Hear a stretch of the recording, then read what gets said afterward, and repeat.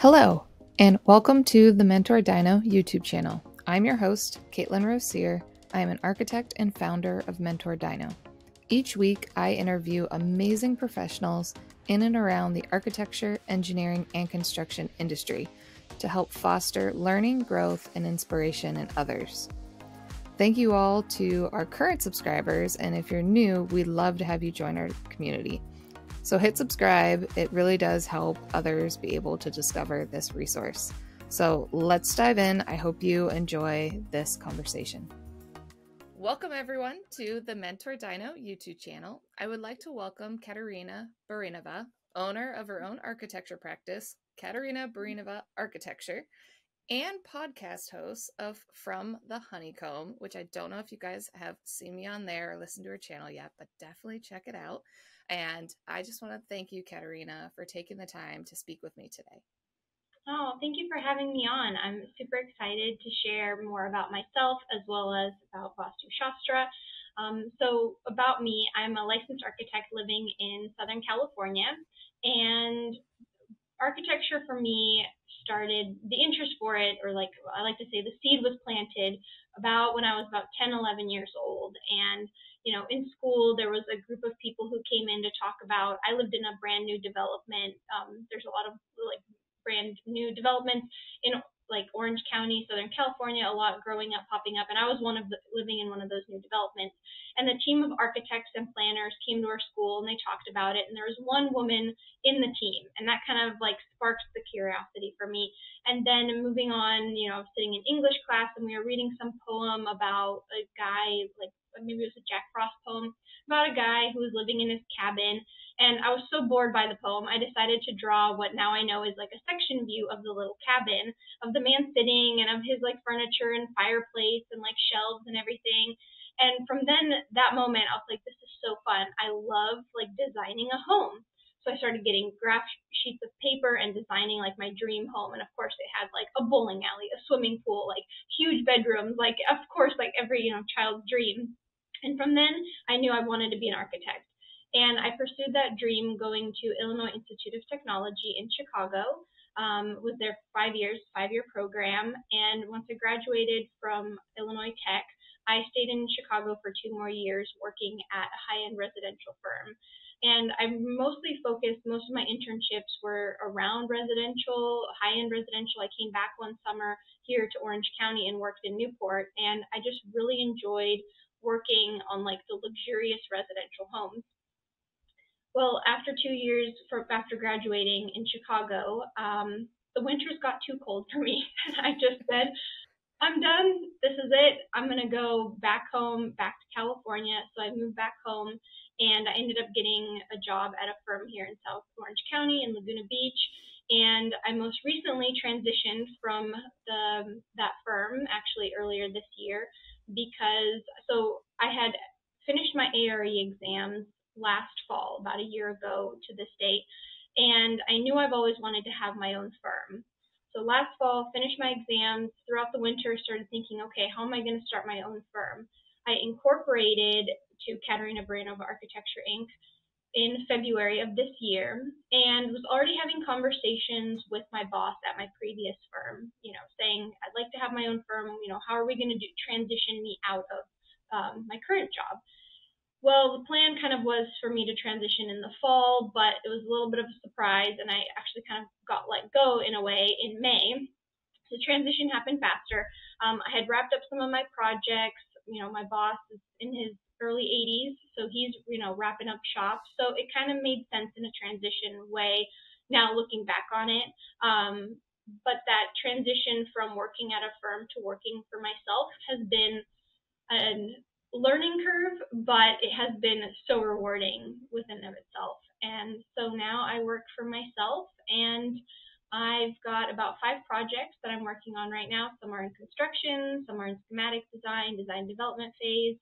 So that's kind of where I am present day. And then should I cover Vastu now or later? I have one little question before we jump into Vastu.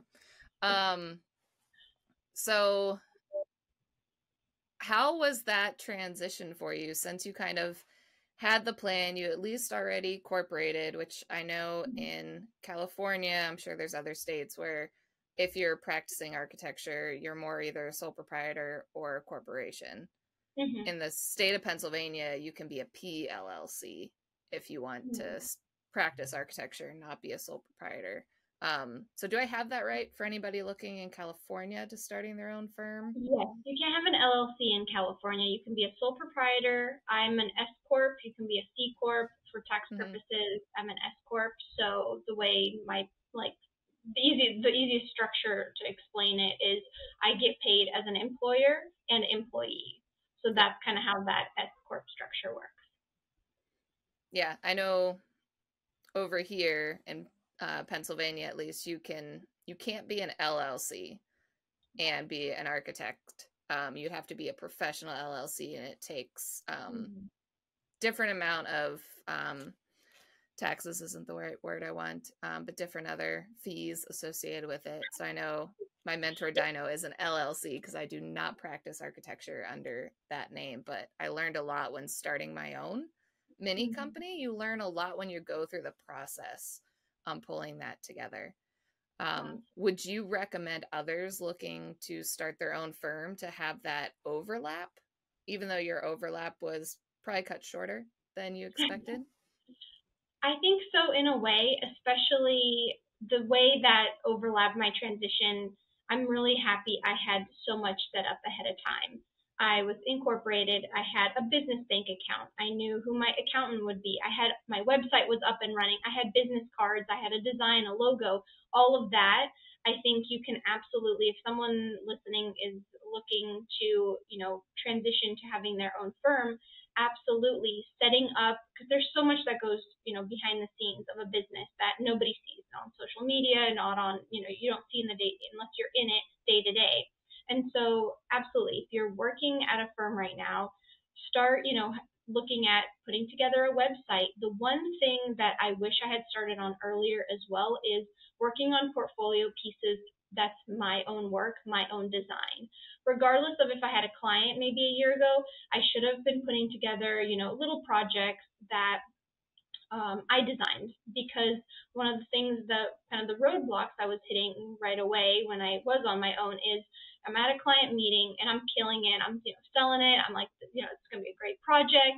And then the question comes up, well, do you have any portfolio pieces you can show us? So what is your design work and all that? Well, most of my portfolio pieces of my own design work is back from university. And so I don't want to, and I didn't do residential projects throughout college. So I wish I had started earlier on by putting together a portfolio of my own work that shows my style, shows what I'm able to do. And that's something I'm kind of catching up on now, but I could have absolutely done that while working for someone else. One of the big things that I made sure to keep is being open and honest with my boss, because you don't want to burn any bridges as you're transitioning. So I let him know that I was thinking about it, I was incorporating. So that's also a big thing, because you don't want to do anything behind your boss's back. Yeah, and at least letting them know. I know even mentorDINO, I let my firm know ahead of time, just so everybody knows and you can understand where they want to be. And we're going to spend a lot of this episode actually teaching you guys a little bit about Vastu, which is a service line that Katerina provides that I'm going to be learning a little bit about. It purposely did not learn anything ahead of time, minus your small Instagram clips is probably the extent of what I've seen. But before we jump into that, I want to jump into kind of your mix of your profession and home life a little bit. I know your husband is a super. Is he still a super? Or is he more GC now? He's more of a GC now, and he actually also has his own GC company that he incorporated last year. So we both. So how does, well, I guess that's two questions. How does having two small businesses under one household balance out? Because that is stressful things. I know a lot of us has talked about owning our own company. The highs are really high and the lows can be really low. But you've also kind of married into the dark side, as other architects would joke about. And so how's being married to a contractor helped influence your design decisions and how you put together a set in a building? That's a great question, because I get to see, although I get to, I am married to a GC, and, we kind of joke about it sometimes, especially when I visit him at a job site and I take charge, just automatically as an architect, even though it's his job, his project. It's been really helpful, both for myself, because one of the things I'm really not, where I lack experience, is construction details. It's just something the firms I've worked at, it's just hard to get as much experience in construction details, because sometimes when you're in that construction document phase, it's like, let's go, get the drawings out. And so there's sometimes I'm designing something, or, my first project was a deck repair, and I need to do a handrail. And I'm sitting there looking at the handrail drawing of like what I'd like it to look like, but when it comes down to detailing, I had no idea where to start. So with the design intent, I talked to my husband. I said, how would you build this? How would you detail this? And then once he would help me, I would then do the drawing and I would show it to him. And I'm like, does this make sense? Is this clear? And one of the big things I want to do is make my drawings as builder friendly as possible. There's the design phase, where you're drawing and you're doing cool renderings for the clients and, putting them on social media, and that's great. But at the end of the day, the contractor is your end user. And if the plans don't make sense, then there's going to be lots of questions, lots of issues that may come up during construction. So with him, I really make sure to check in with him. Hey, do my drawings make sense? Is this buildable? And I've also seen him bidding projects. I've helped him bid a project where he's like, hey, can you review these plans for me? And I've looked at plans from other architects and gone, wow, there's really no information. How do you even build off of this? So we've kind of have this great relationship professionally, and that's actually how we met, is through work as well. So we've worked on projects in the past together, but we both now understand what the other side has to do. So now for example, the ARE exams, that was eye-opening, an eye-opening experience for him to go through with me. And he's like, wow, I can't believe the architect has to know so much. I look at architects differently. So we've been getting a lot of just insight for what the other profession has to deal with, that I think we should have more respect for each other as well professionally. Yeah, definitely. I know when I'm trying to teach detailing to young professionals that are right out of school, because it can be hard to teach them in 2D, I always try to give them an axon and say, okay, imagine you can only put this together with like a big hand drill. Can you physically fit the drill in? Because I've had ones, I'm like, well, how are you going to clean that? Can't even get back there to clean. Or how are you going to physically, here's your bolt, but what tool do you need to put in the bolt? And then do you have enough room for the tool to actually do the job? And that can be really hard for people to understand or even know what tool people need to use to do it. I know I'm always bugging people. I'm like, all right, how would you put that together? And then Googling how construction works. Exactly. It's you don't think about it too. I think that's a great example of sometimes we get lost in the 2D and we don't realize eventually it's going to have to be built in 3D. And so it's a good practice to even think about it in 3D. And then, of course, I get to go to his job sites and see more projects. So it's been really good. And the question we get asked often is, well, would you guys work together? Like, would you ever do a design build firm?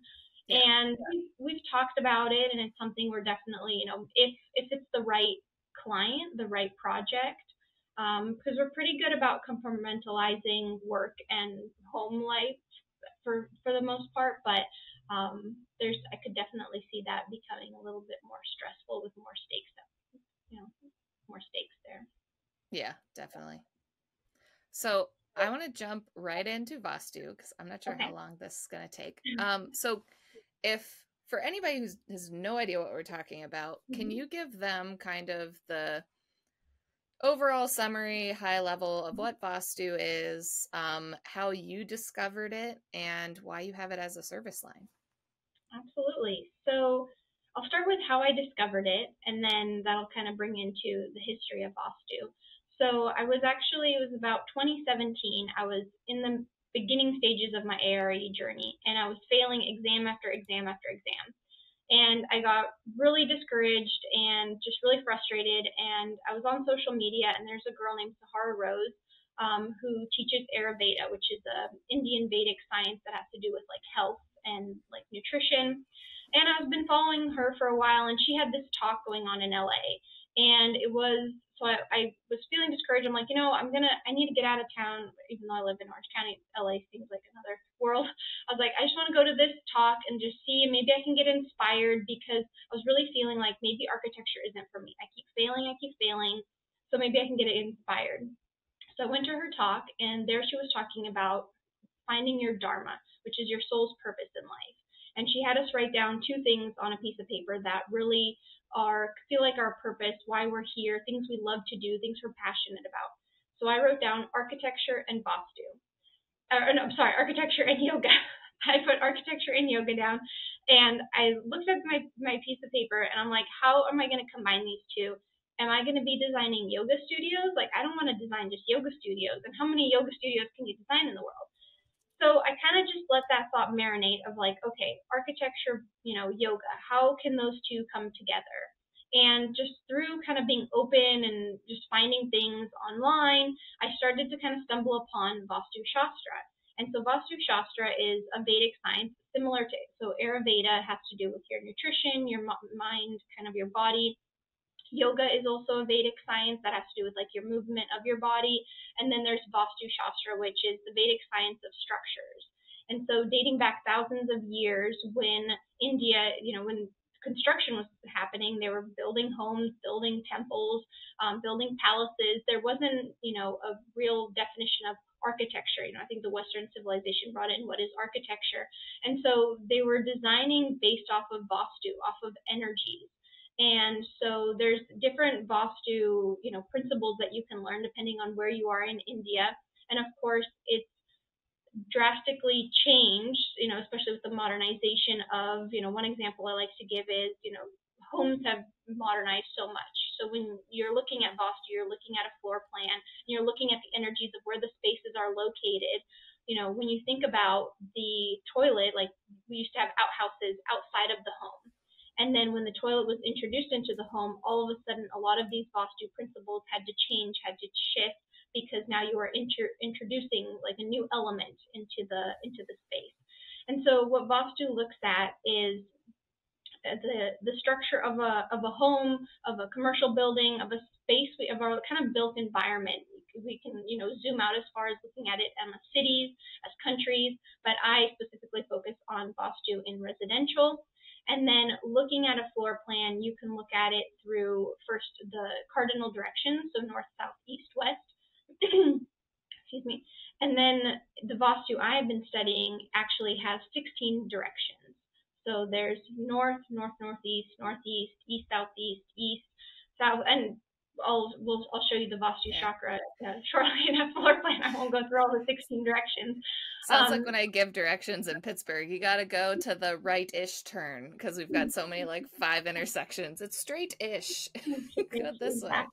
Exactly. So there's 16 directions. Previously, I had been studying more of a traditional Vastu that had 4 directions: northeast, southeast, southwest, northwest. And I've been diving deeper and deeper now, finding these 16 directions.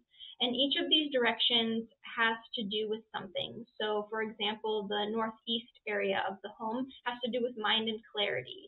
And you have the, northwest zone has to do with banking support. And the east-southeast has to do with anxiety. And so all of these zones are based on those directions. You can also look at Vastu at a floor plan and see these different areas in these zones and look at it. They're distributed kind of by planets, by the deities, gods and goddesses. Each god and goddess kind of has their different zone. The planets and deities is something I don't really specialize in. I don't have too much knowledge in.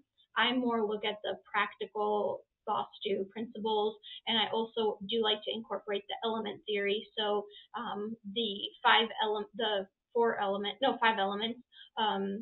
and where they kind of fall into that Vastu chakra. Nice. And I know you just added the service line too. Yes, I did. So I felt confident enough to be offering Vastu services, and I actually have a project that I'm designing from the ground up. It's actually in Canada using Vastu Shastra principles. But I also, not only can I design your home using the Vastu principles, I can also do consultations and look at your existing space. Because what we want to look at with Vastu is, once we start changing, we don't have to remove walls, for example. We can start, locating furniture differently. We can start putting openings in different locations. There's, adding colors. There's different things we can add to the home to shift the energies to help with, let's say you're having financial issues. Well, we can look at these certain zones and areas of your home and see why is it unbalanced? Why are there, issues? And then find remedies to fix whatever it is that's going on. But it's not going to be like here we go, we're going to move this wall and all of your financial issues are going to go away. It doesn't work like that. Energy, but hey, if it would work that way, I would knock down some walls. No, yeah, exactly. So there's definitely a lot of, when approaching Vastu, looking at it from different ways, and it's energies. Energies aren't tangible, right? And of course it depends on the energy of the occupants of the home, and like if their astrological signs come into play, which that's just, there's lots of layers. But I like to look at Vastu, look at the floor plans, and then seeing it as a way to help aid with something. So maybe you're having relationship issues, or I mentioned financial issues, looking at how can we position things in your home to make sure that you benefit the most from these energies. And, if there is, a challenging time comes up ahead, because it's not going to change your destiny either. It's not going to, sorry, let me get some water. No, good. It's not going to change your destiny at all. It's going to help aid when there's those challenging times. Yeah. And it's nice that you don't have to blow everything out in the home. There's things at different levels of budgets, depending on if you want to take steps towards having a little bit better energy or changing what's going on in your home. I know the number of times my mom has moved around furniture in our house growing up, and it ends up in the exact same spot she started with. But when you walk through this with a client, I know on the commercial architecture side, we a lot of the times have to educate the users on the process and decisions being made and why, and explaining the codes. Do you walk your clients through that process as well to give reasonings behind the positives of moving things in a different direction from an energy standpoint? It depends. I've noticed, so before I started my consultation services, I've been guinea pigging off of a lot of friends, asking for floor plans to see how they've been doing it. And it depends on the client. I like to look at the floor plan first, kind of do an analysis, and then talk to them about, okay, here's some things, here's what I'm noticing come up. Also, I'd like the client to let me know, hey, there's something, I just moved into this house. That was one friend of mine. She had just moved into a house recently, and she said something feels really off. And she's like, I know you're studying Vastu. Can you take a look at it? And immediately I noticed that where she works, where she sits, because she works from home, where she sleeps, and one of the entrances into her home bring a lot of depression and anxiety and anxious energy into her home. And so I told her, I said, I've been noticing, because of where you're sleeping, where you're working, and this, have you noticed that you've been really anxious and kind of depressed since you moved in? And she's like, you hit the nail on the head. She's like, I can't shake this weird feeling ever since we moved in. And so there's definitely, I like to look at the floor plan and then kind of see what we can, look at. But if there's something specifically, you'd want to come to me and be like, hey, Katerina, I'd really like to, propel my, career forward. How can we do things in the home? I can't fix everything, and it definitely takes time. It's not we're going to, move something and then the next day you're going to feel results. It does take some time to let the energy flow. And then we also don't want to touch anything, even if it may look imbalanced on the floor plan. If you're not noticing any issues, we'll just leave that area. You don't want to disturb the energies, because sometimes energies balance themselves as well, right? Yeah, definitely. So I think we can jump in. So we're going to have a fun exercise. So I gave Katerina my house. And so we're going to take a look at my house from a Vastu perspective. And I'm very interested because I know I've been staring at all different things in my house as an architect. Like, oh, what if I did an addition here or move this door? So I'm very curious what you came up with and what you're seeing from a Vastu perspective, and see if there's anything I can clean up or rearrange to change up some energies a bit going into the gloomy winter season. We are recording this in November, so we're definitely going into doom and gloom. And in Pittsburgh, it's pretty much gray clouds from here on out until summer. So I know I always need that little energy boost in the winter months. So Well, let's take a look. Yeah. So here is your first level floor plan with the Vastu Chakra on top of it. So I kind of want to talk about the Vastu Chakra now that we visually have it as well. So as you can see, there's the different directions. You've got north, northeast, north, northeast, east, northeast. And all of these are zones. So it's kind of, just think of it as like a pie slice, right? This is the east-northeast zone. And then east-northeast zone has to do with fun and recreation, for example. So that's something you can look at. So when we look at like the east zone, so this part of your house would be part of the east zone, which has to do with like social association, which we can talk about.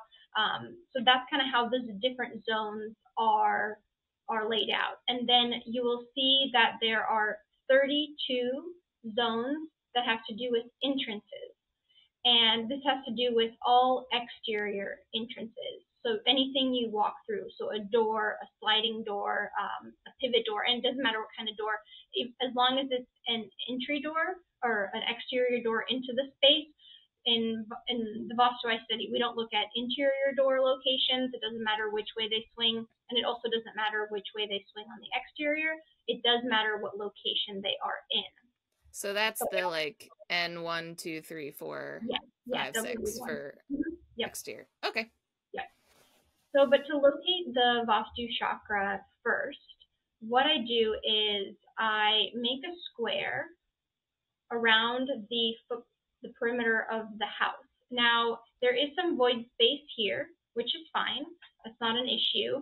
And I know there's a little space out here, which extends out. I wouldn't include that because if it was more habitable space, I would want to include it. Like, let's say you had a whole big addition over here, then my rectangle would be larger because I would want to include that space as well. But these little zones aren't an issue. So I make my rectangle, and then I make a cross to find the center point. And that's where I center my Vastu Chakra. Now, to find the north orientation, very modern approach, I go to Google Earth and I type in the address, get the coordinates. Of course, I put this floor plan into AutoCAD, and then I, pivot the house depending on which way is true north. And so that's how I get the Vastu Chakra to lay on top of it, to lay on top of the floor plan. Yeah. And then from an architect's question. Yes.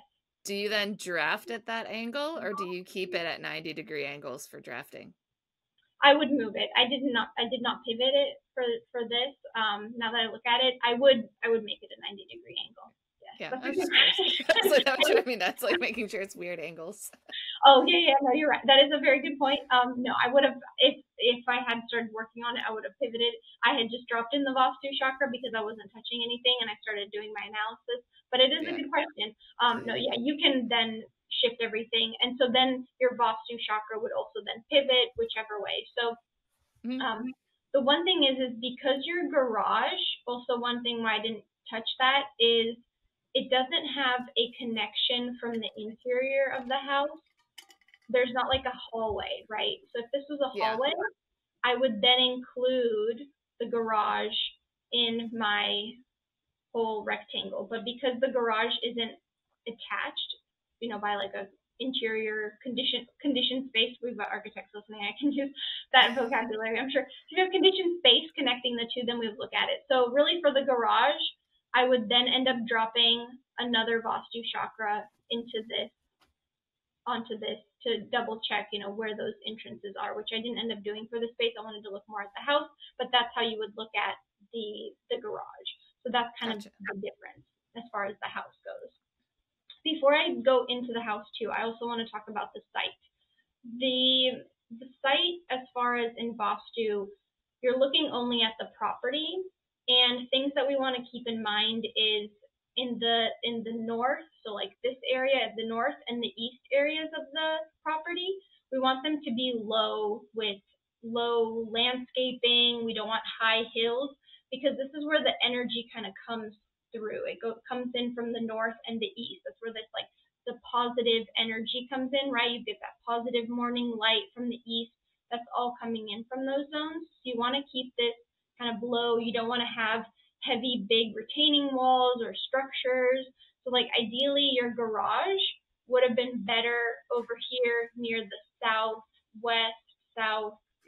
and south and west areas, this section, because in your west and south sections of the home or of the site, that's where you want, big walls, heavy things, storage. It's where you would keep like heavy equipment, for example. So that's one thing just to keep in mind about the site. Gotcha. So then looking at your, let's see, let me zoom in a little bit. So that's kind of the floor plan. Let's look at your entrances. So your front entrance here is in the SW and S5 zone. And I have not memorized 32 entrances yet, so I'm going to look through my notes. So one thing is because it's in both zones, and it's pretty much equally in both zones, we can look at the both zones. Like, for example, your rear door is, let me bring it up a little bit. Which I will say that rear door was hard to model because it is actually two different doors swinging in two different directions. And that wouldn't, so that's interesting. And that wouldn't have, because you have like a screen door? It's like a screen door, and it swings one direction, then the outside door swings the other. And so now my dog just doesn't understand hinges and doors. Of course not. Oh my gosh. Poor thing. So it doesn't matter, again, like I mentioned, it doesn't matter which way the door swings. Because most of this door is in the N4 zone, that's what we would look at. But going back to your front entry, so the S4 zone has to do with, at least having a door there has to do with high increase of if you were trying to get pregnant, or if you have children in the future, you're more likely to have a male. This also means that you are going to have more of a productive output. So you're going to be producing a lot more work because you're going through this entrance.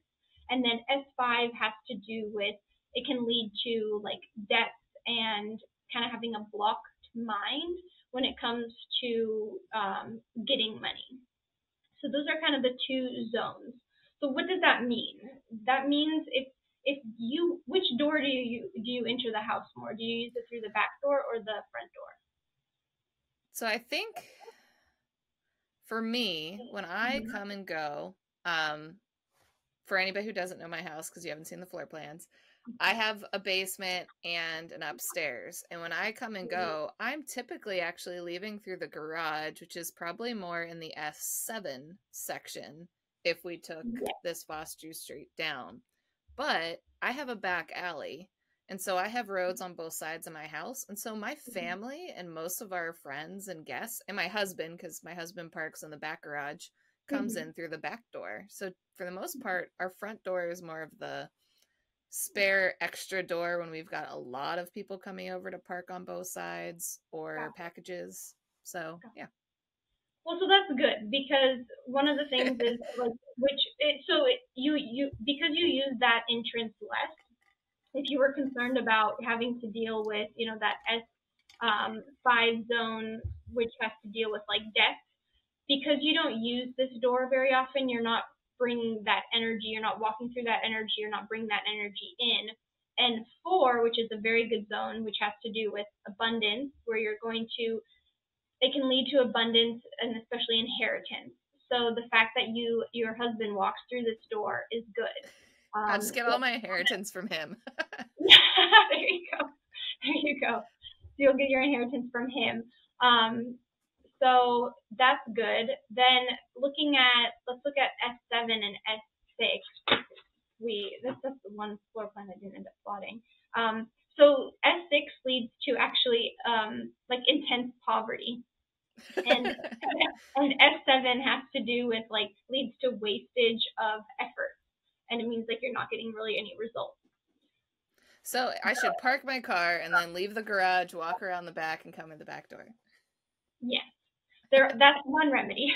There's multiple remedies, but if you're not noticing that you're feeling like you're wasting your efforts, which I know you were hustling and working really hard. If you're not noticing that, I don't think that's an issue, because there's different things that can balance that space. Because you walk up the stairs, which we can cover, since the stairs pretty much are down below. And so I know your garage is here, and then you walk up the stairs up. What's good about that is in Vastu, when it comes to stairs, we look at the first step and what zone is it in. So yours is in the south-southeast area of the home, which has to do with power and confidence. And it's also in the south zone, which has to do with fame, recognition, and relaxation. And so because you walk up the steps in both of these zones, and it's mostly, I'm going to say it's mostly in the south zone. Let's kind of look back.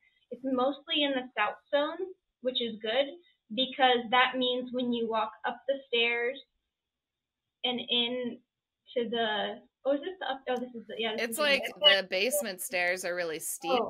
And so then those are the long stairs to the second floor. But that's right. Okay, I see now. That's right. So because you walk in both directions, in the south, that's fine. If sometimes if like a stair is in a different location, then it's only good if you walk up the stairs and then go right, or walk up the stairs and then go left, like clockwise or counterclockwise. But being in the south, in the step, this staircase, you can go both directions and it works fine with the energies, and it really taps into that fame, the recognition, that energy. So now, what would you do if somebody is a fully remote employee, so they still have to leave the house to go like do fun things, but most of the time when I leave the house, it's to go to work, and if I don't go to work, I'm kind of just around, and if I work from home that day. So are the exterior entrances different if you're not leaving as regular as like going in the office all the time? I don't know if you've hit that yet. It's for the entrances, it depends how often you use them. So if you like this front entry, I wouldn't look at remedying this, because we don't use it. We don't use it. If you were noticing you were having issues with debt, or you were wasting your efforts and you're like, I'm not getting anywhere with anything, then we would look at how can we fix this. If that's an entrance you have to use. Like one thing, for example, is kind of going back to the services I offer is, we don't have to remodel your entire house to benefit from Vastu, because, for example, I'm a renter. I can't even paint my walls different colors. So I have to think on different ways on how can I remedy this? How can I fix this area without even, touching a paintbrush to the walls, for example. So there's ways we can kind of look at it. But if you were feeling there were issues with that, we would look at this garage door. But because it's good you bring up that you're a remote worker, let's look at your upper floor plan and the space that you work in, because I wanted to talk to you about that, where I found it interesting. So this is your office space, correct? Yep, office space. Office space. Okay, so your office space, I don't know exactly where you sit, but it's in the east-southeast area of the home, right? Do you sit up at the top desk or the bottom desk? Bottom. Bottom. Okay, so you're probably like right about here. Yep. So the east-southeast area of the home actually has to do with anxiety. And so I was going to ask you if you've noticed if you're feeling very anxious because you spend a lot of time here. You also are kind of sitting in the southeast area of the home, which has to do with cash flow. So there is abundance in this zone. But if you were spending a lot more time kind of over by the window, and are you feeling anxious when you work here? Um, I know I hit a time period where I just don't want to be in this room anymore. Mm-hmm. Like if I've got a really long day, if I had to start early and had a big deadline or on a bunch of calls all day, then I Mm-hmm. just want to be out of this room. So when I work in the evening on Mm-hmm. mentorDINO, a lot of the times I want to take my laptop out if I don't need a second monitor and go downstairs to the Mm-hmm. north living room, which would be more in like the N7 and 8 spot. So like looking here. And So, 7 and 8, you're working here. And then, yeah, so that makes sense because northeast, this area of the home has to do with mind and clarity. And then this is the north-northeast, which has to do with health and immunity. So it would make sense that you're gravitating towards this area of the home as well. yeah. So, but generally, like, feel fine, but it's more those longer days or when you've had a long week. As Mm-hmm. architects, whenever we hit our deadlines and we're in the same room and we need like all of our screens to be able to plow through stuff. Right. Yeah. So, Yeah. So, and so what's interesting is hearing about that your husband works in this space. He's got it made. He's very and his desk is to the north. to the north. Okay. So he's in kind of the west, southwest area, which has to do with savings and education. So that's very good. Ideally, if you guys could switch spots and you sit here, that could be good. I don't know. Especially I know, education side, because mentorDINO is all especially about educating. exactly. And then the southwest area of the home has to do with skills and relationships. If you were learning a musical instrument, this would be a good area to be practicing it, for example, because you're trying to better that skill. But ideally, if you guys switched, that would be better. But I know that going back to my relationship with my husband, there's certain battles you can win, certain battles you kind of have to let go on on the changes I can make within our unit. But that would be my recommendation if you are noticing a lot of issues. And maybe, if he's not in his office, go try sitting there, see Yeah. if you feel anything, and give it a try. It's not going to be like after one time, but it'll make sense that it would be better if you were over in this area. Yeah, just invade. Yeah. Like, I didn't do anything. It's the energy. Like, I feel like this zone is better for you. So you can have him talk to me, and I'll tell him this is better. But so those are some things. One thing I did want to that I kind of saw that was a little bit of an issue, and I have this in my apartment, which is something I want to cover, is the center point, which is very important in Vastu because it's called the Brahmstan, and it's the center. It's where all the energies emerge in the home, and you want this space to be as clear as possible. So no load-bearing walls, no storage, and especially no toilet. We have a and the center's pretty much right on the toilet. It is, and I have this condition in my home. We have a powder room on our lower level, and it's right in the center of the Brahmstan. And so what you can do with that is, well, one thing, if you have you noticed any having a toilet in the Brahmstan can lead to financial loss and also issues with your digestion. So I know those are personal questions, but you don't have to answer. If you feel like you're having any financial issues or you feel like you're having digestive issues, I would refrain from using this toilet as often as possible. What you can do is just close the lid and just leave it. You can wrap it in fabric if you'd like. I just don't use that toilet. For me, I just don't use that. My husband uses the toilet. That's his prerogative. I stopped using that toilet when I found that out that it could mean that there's financial loss and health issues. So I would recommend using more of the upstairs toilet, which is kind of close to the Brahmstan, but you're still good. This toilet, and looking at toilets in Vastu as well, when we look at the bathroom, we don't look at the shower location, the sink location. We look at where the toilet is located because the toilet signifies disposal of energy, including washing machines are similarly. So the toilet is flushing away whatever that is. So your toilet upstairs is mostly in the north, northwest, northwest zone. So the north, northwest zone has to do with attraction and like sexuality. So this would have to do with if you were, for example, like a movie star or a model and your career really depended on like your attraction, we would want to make sure this zone is really good, right? Because right now, like your sexual, or if you were trying to conceive, for example, this would kind of be an issue we would look at. And then the northwest has to do with banking and support. So that means you're flushing your money away. So these aren't ideal areas to have the toilet.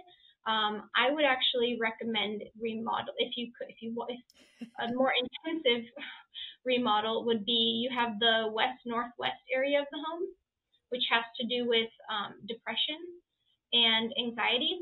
I would move the toilet to this area of the zone, for example. So pretty much if you mirrored it, like put the sink and toilet on the other side, had the door to the north.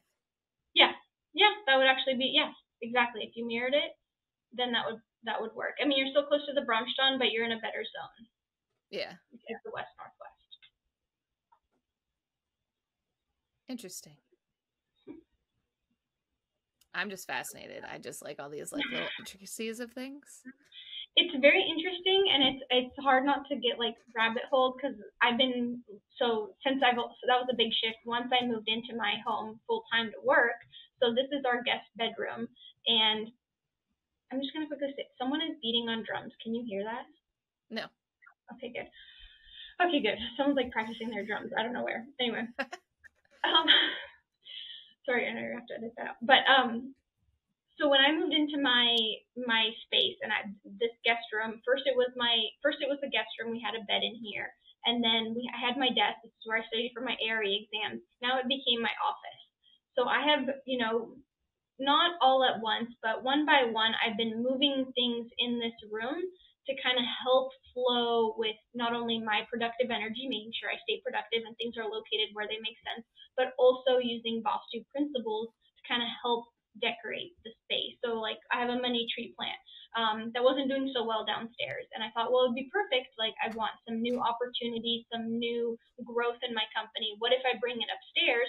And my money tree is actually in my north area of my home, which has to do with like money and opportunity.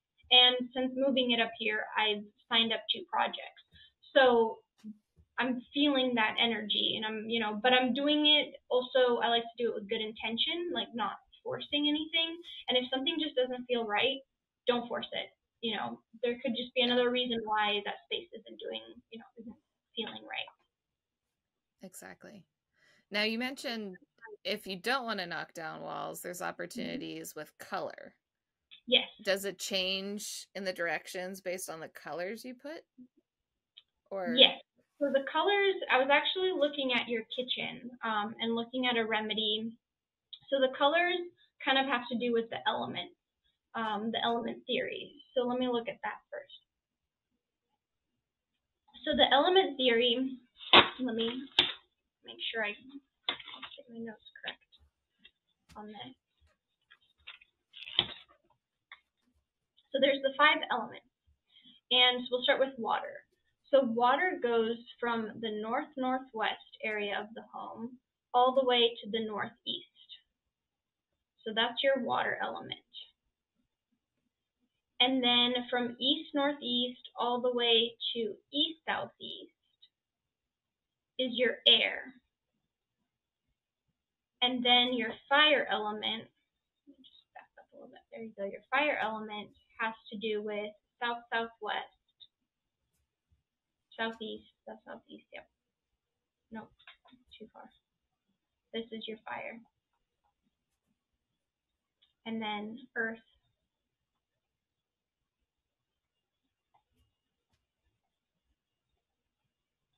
And then this is your space element.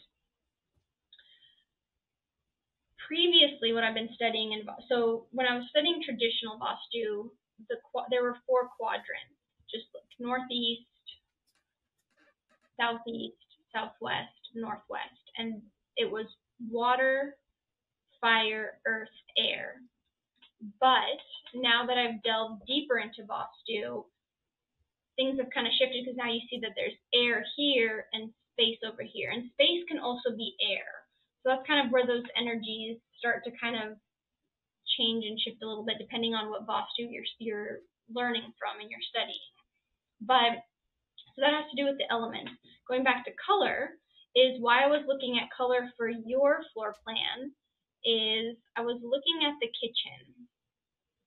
And it's great that you cook facing east, which is really good actually, looking out the window. But it's not as good as it's not good to have like your stove here, because you're in that air element, right? The air element, we were saying, goes from east northeast to here. And so you're in the air element. So having a fire element here, you may want to balance that zone. So if you're east, let me go back. So east has to do with social associations. So if you were someone who's heavily in politics, we'd want to balance the zone. But also by having a fire element in this zone, I wanted to bring in some air element properties. And what that could mean is bringing in colors like green and brown to balance that space, to bring those colors kind of into the space to help with offset that fire element from the stove. Because that's, also in Vastu, when you think about like the fire element compared to a house, like, so you look at your digestive system, which has to do with like your fire, the fire element, fire energy. In the home, the fire is represented through the stove, through the furnace, that fire quality. So that's why we would want you cooking more in like the southeast area of the home. Even in the east southeast area of the home would be better, which has to do with anxiety, because this having your range here would help balance that space. But what you could do is you could invite colors of like green and brown into that space to help balance it if you can't move your range. Does that make sense? Yeah. It actually was green when I bought it, and then I painted it like a blue color. So maybe they knew Vastu. Possibly. But like your dining room, that's a good area. Like you're in that fire element, right?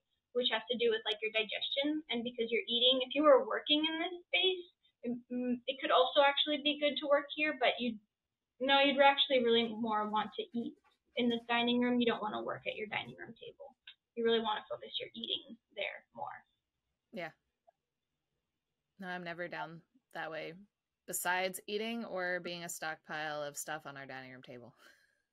Well, that's good, because you want to have heavy stuff, right, in the south and the west, like this area, or that's too big, like this area of the home, you want to keep with heavy stuff.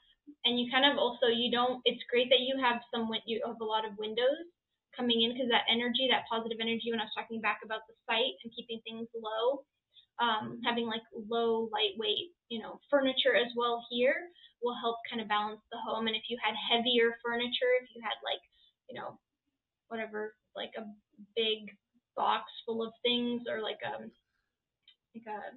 chest full of things, like a treasure chest kind of thing that you stored stuff, like if this is used for storage, that's good. We have a giant sectional in there that's pretty much the size of the room. So I always joke it's the couch room. The couch is the room is the couch.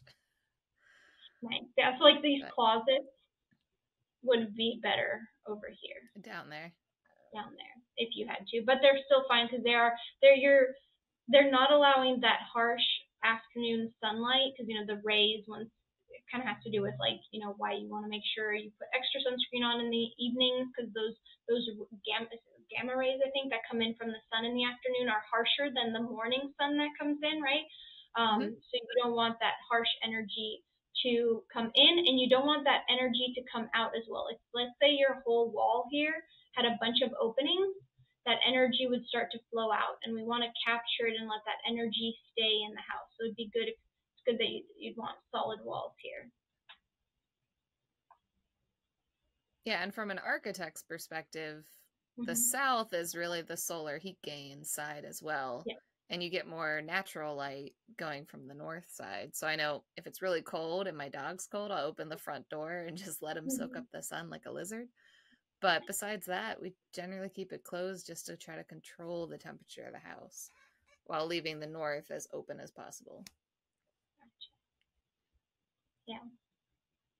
So what else do you dive into with Vastu, or what questions? This has been fascinating. I'm just like, I just want to dive into like all the quadrants and overanalyze it, but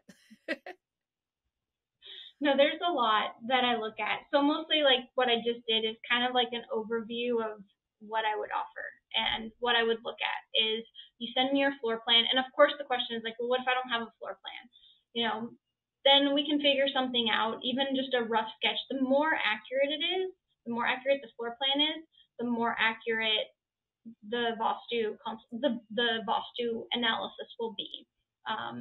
But there's definitely ways around it. We can figure something out. But it would be looking at the entrances. It would be looking at where the areas are, asking, are you noticing things in your life? Like, are you feeling, roadblocks in your finances? Let's look at those zones that I've already mentioned some of them now, that why isn't that area balanced? Is there something wrong? Maybe you have a toilet in all of your, locations that you're like, oh my gosh, every location that I have a toilet in has to do with money. If so, I'm just flushing all my money. Yes, you are, but then let's find some remedies on how we can balance that, and maybe look at different zones, things like that. Yeah, and you said the center point you always want to try to keep more open. Yes, as open as possible. One thing too is, and an easy thing you can do in Vastu as well, which is huge, and you don't even have to consult with me, is reducing clutter is huge in Vastu. So keeping spaces clean of just stuff also helps the energy flow through.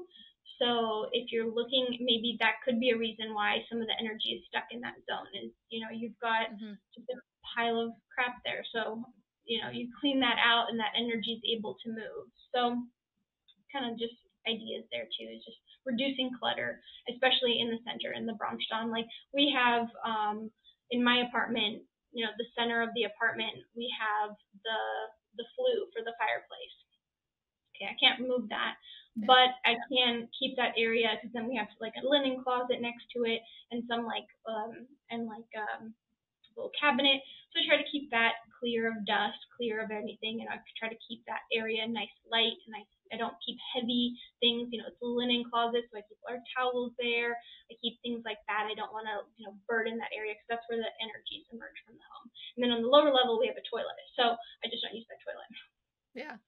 No, but I definitely know, like, my husband and I would say we like things neat, but then I'll like let things go crazy and then ignore it for a while. Like, as soon as you have a deadline, or like going through the Aries, like my house would be a mess the 2 weeks leading to an exam. And then after the exam, it's like, go get a drink. And then I clean the house, and I would feel so much better. And when I took the exams, there was a week where I didn't know if I passed or failed. So it was like the blissfully unaware, but you can't do anything about it. But no, it's just fascinating. But it makes sense, like that bathroom on the main floor, like we entertain a lot.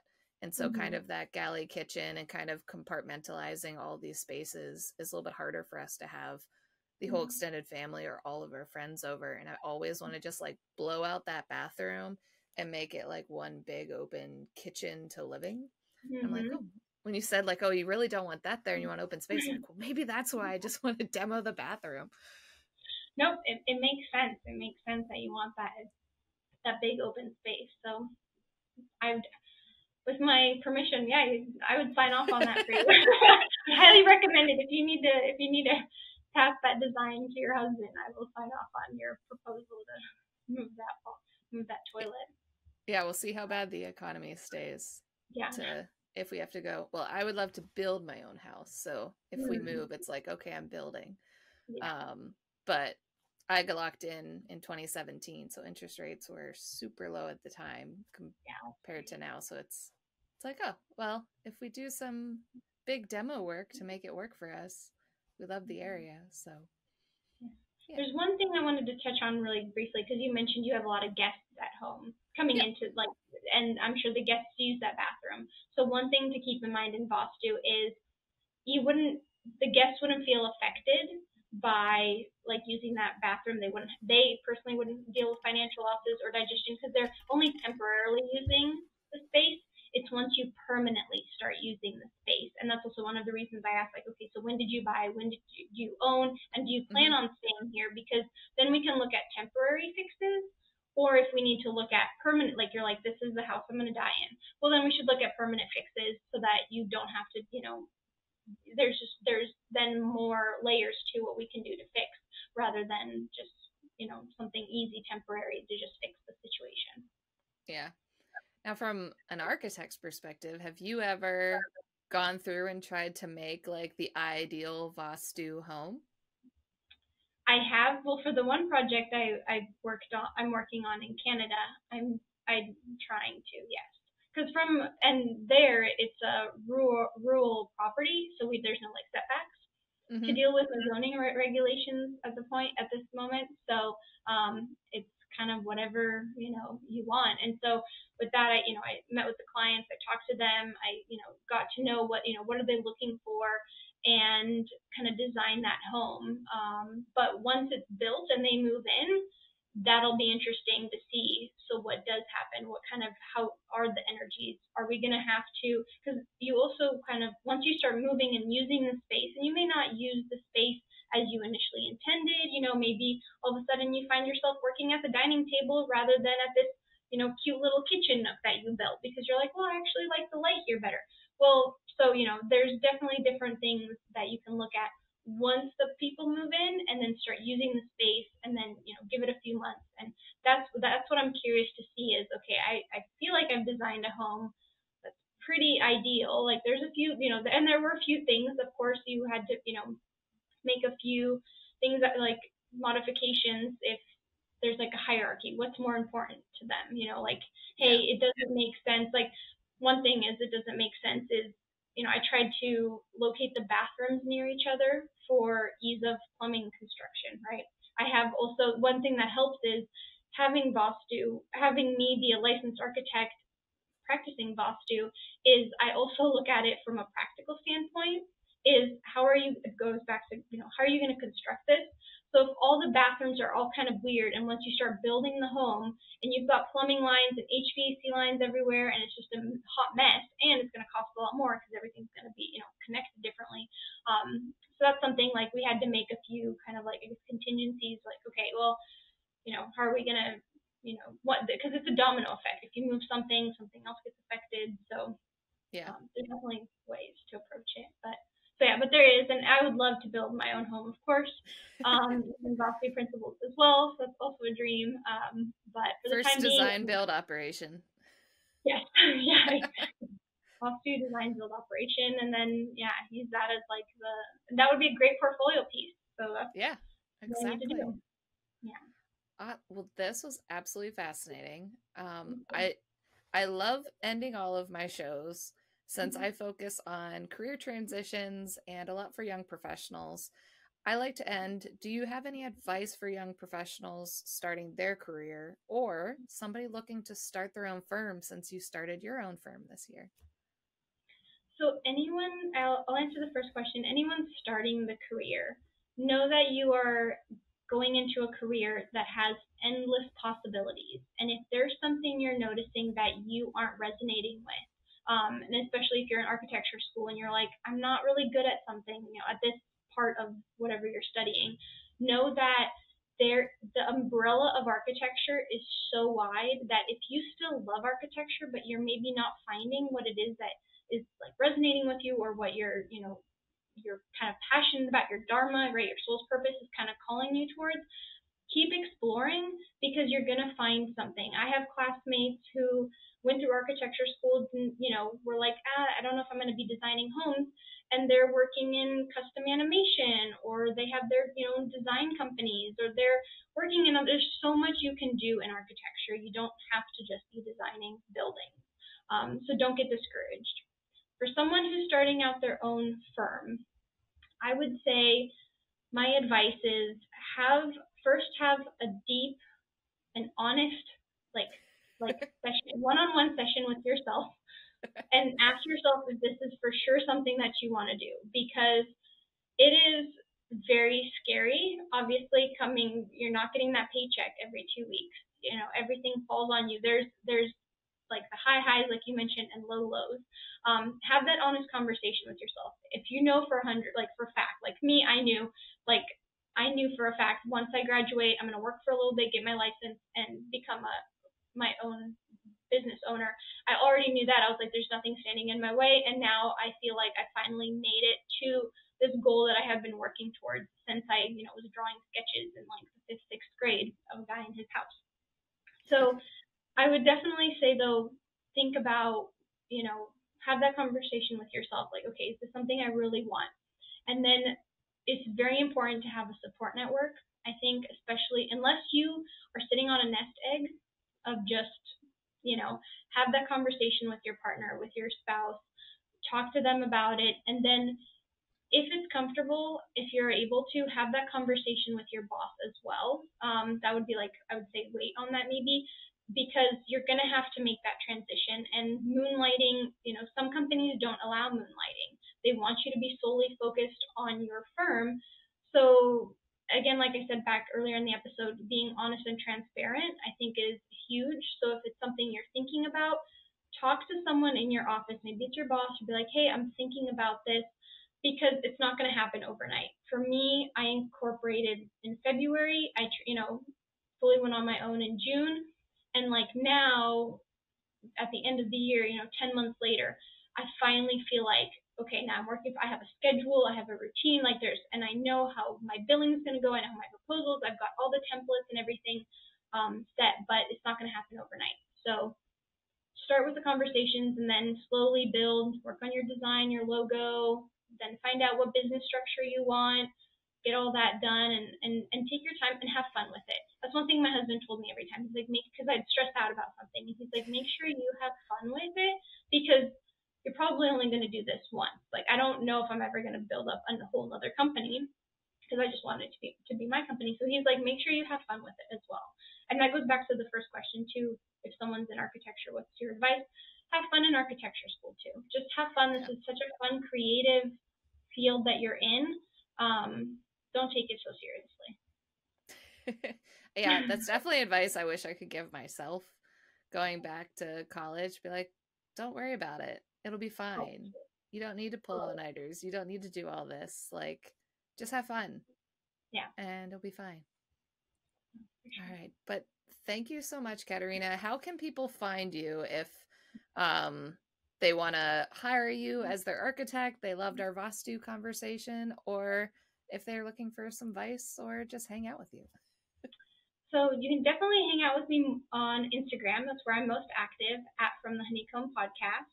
And you can listen to me. I have weekly episodes every Friday on From the Honeycomb Podcast. And we're there. I'll talk about Vastu. I have some incredible guests like you, Caitlin.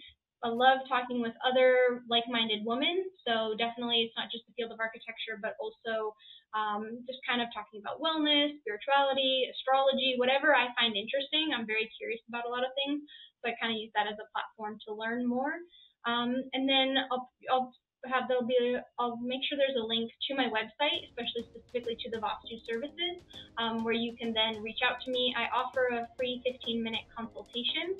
That way we can kind of, if you have any questions, you're like, I don't have a floor plan, or, this is what I'm thinking. I want to talk to you before we, jump into, a consultation together, because I want to make sure you're comfortable and that you're going to get the best out of it, that you can, and that I can provide that service for you. Yeah, and I'll leave all the links below for what we talked about today and being able to catch you in all the different platforms that you're doing. But thank you so much, Katerina, for talking to me today. Thank you for having me. I hope you enjoyed our discussion today. Check out the description below for any resources, links, and contact information we discussed. Did you like the conversation today? Is there something you'd like to know more about, or a topic I should cover? Leave me a comment below, and I will see what I can do to best answer your questions. And if you haven't done so already, subscribe to the channel. It does really help others be able to find this resource to have larger conversations. So leave me a comment and subscribe. I really appreciate your support.